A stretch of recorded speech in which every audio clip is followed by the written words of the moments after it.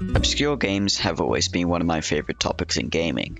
Games like James Bond codename Robocod, Sonic Pocket Adventure, the first game I even covered in a proper video was Bonanza Bros, and while a lot of these obscure games aren't very good, there's fun to be had in wondering why these games are so obscure and simply discovering something not many have. A lot of games are obscure for a very valid reason. They're either lacking substance or just mediocre video games, but there are also games that are forgotten without reason. Super Noah's Ark 3D, Croc Legend of the Gobbos, and again, Bonanza Bros. One of the fields I see discussed most when it comes to forgotten games is the PC. And yeah, totally. Games like the Museum of Anything Goes, Mario Teaches Typing, and a certain game called Alpha Waves, the first ever 3D platformer, which has taken my interest quite recently. Why am I bringing all this up? My connection to obscure games, the reason for being forgotten, and the crazy amount of weird PC games out there. I bring this up because there's been a very specific game that's been on my radar for a playthrough for quite a long time, almost a year. It's weird that's forgotten, as it's a platformer a part of the same series that has games crowned as some of the best. This game I'm talking about, as you can tell by the title, is Super Mario Bros. Special. It has so many reasons to be widely discussed. Its weird graphics, weird gameplay, the fast game speed, it's one of the few PC Mario games, and yet few people talk about it, and that makes it my job. First off, it's important to establish what exactly this game is, and for a very specific reason. Super Mario Bros. Special was released in 1986, whatever. But the reason I need to establish the game in the first place is because it has two different versions, released on the PC-88 and the Sharp X1. I'll be covering these games individually as they vary quite a bit in quality, but that's enough exposition, so I'm gonna jump into it with what I believe is the better version released, the PC-88 version. Holy fuck, this shit is rough.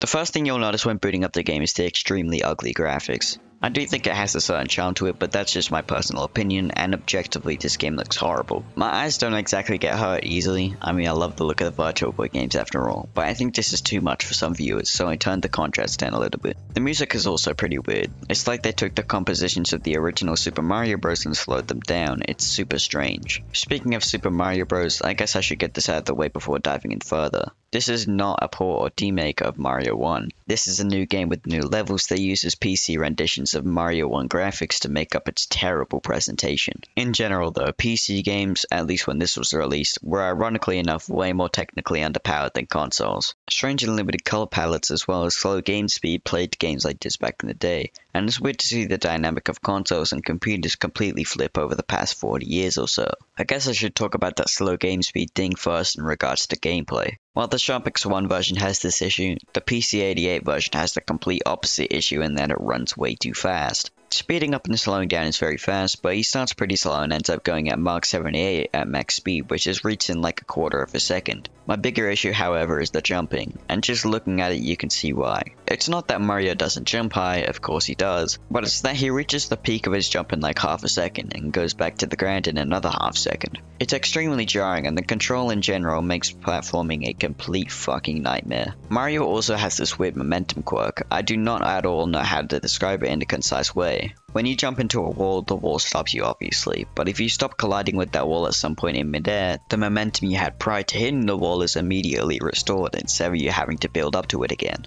It's super bizarre and not at all intuitive, and it's very hard to get used to. All of that adds up to this being some of the worst platforming in this series, and it's very hard as a result. In fact, I didn't even get past level 3 in my 40 minutes of playing. Things that add to the difficulty are 1. Super fast timer. It's not too bothersome, but you can't exactly take your time either. It runs like the rest of the game, way too fast. 2. Screen transitions. Unlike every other Mario game, the levels are split into individual screens, think Zelda. This would be fine, but rather than scrolling to the next screen like Mario 2, the game instead cuts to black and loads the next screen, making you play it as soon as it's fully loaded, and it can blindside players who aren't paying full attention. And 3. Background overlap. If you go over a background object, it can be hard to tell where you are because of the weird color palette, and this could have easily been avoided if there just wasn't any background objects. Overall though, this game is fucking terrible. It's very interesting, but it's no secret that it doesn't amount to a very good game at all. It's weird, it sucks, but it's great. As for the Sharp X1 version,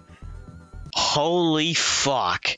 This might genuinely be like top 5 worst games I've ever played, and I mean that. I can't be fucked making an introduction, so here we go. The one bonus I can see in this game is that the graphics are way better, but still not great. But even then I can't give it that much of a bonus, because I find it way less interesting visually. But everything else is just fucking horrible. You'll notice from looking at the footage right now that this version has the complete opposite problem to the PC-88 version. It runs way too slow. While originally I thought this would be better off considering jumps are less bullshit to make, that point of view was quickly invalidated after an enemy came on screen because that game lags even more. This often makes it even less bearable than the other version because at least that was, you know, playable, but this is just too fucking slow and it is genuinely painful to play. Music still sucks, everything sucks, holy fuck. I want to give minimum spoilers for the whole retrospective here, but this game was scored at the very bottom for me, no doubt due to it being barely functional. I'm not wasting any more time on this travesty, good fucking god. But after that atrocity, how do I feel about these games? First off, I'm sorry this was a much shorter video. I was expecting to have a lot more to say, but when you can't even get past level 3, things like this just happen. I know I said the same thing happened with the Donkey Kong arcade game, but I was just too eager to talk about this game for whatever reason, it's just too interesting to me. But I still like the PC-88 version, despite being objectively terrible. It's weird to me as well, because I always heard from the few discussions of Mario Special Online that it was the better version, but after I conclude that it's not only the worst version,